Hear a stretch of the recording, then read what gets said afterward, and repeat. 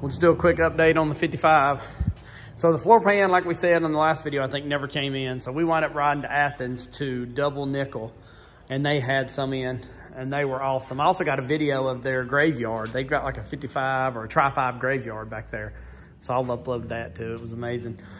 But same as before, you see, we just strapped around it, used a cherry picker, picked up, you know, undone your bushings, lifted the front up, and then me and Daddy just walked it in sideways and set it in. We'll have to do a little finagling now to move it around here and there, but there it is. Cut the back, just kind of marked off where we didn't need it, chalk lined it, and then just put like some painter's tape and followed the seam and cut the back. And surprisingly enough, I mean, you know, a lot of the new stuff you buy don't work good. This worked really well. I mean, this didn't take us 20 minutes.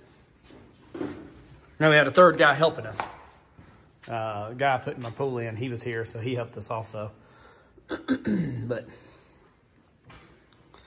there it is. It's gonna look real nice. Now just do some tack and pinch welding and get it all where it needs to be.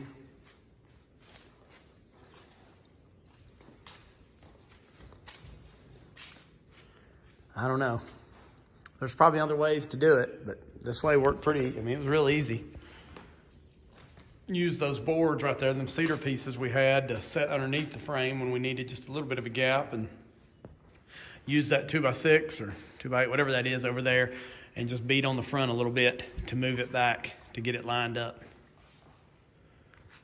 So the double nickel floor pan is a good one. So now it'll be back to the, get that done, and then we'll be rocking and rolling on the car.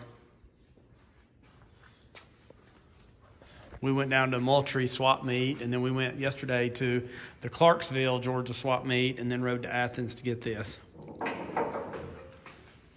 We didn't get much. We got a Lions porcelain sign that somebody probably stole off the side of the road and then charged you $200 for it.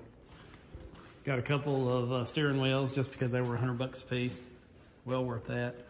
And then a couple porcelain lights. Got this one because I got a gas pump and I got that old Texaco sign, so it'll be cool to put this one on a pole and rewire it with like LED lights. You can see it has 3 lights on it. It would have been in the middle of an island, the gas pumps.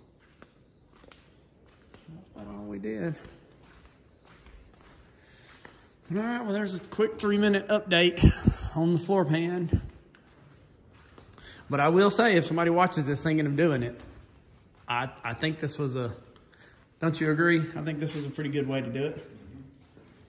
Just loosen it up and pick up the front. I got to be honest, I was kind of surprised as easy as it was. I'm still kind of surprised because I know what people charge to put in floor pans and everything, and that really wasn't that bad.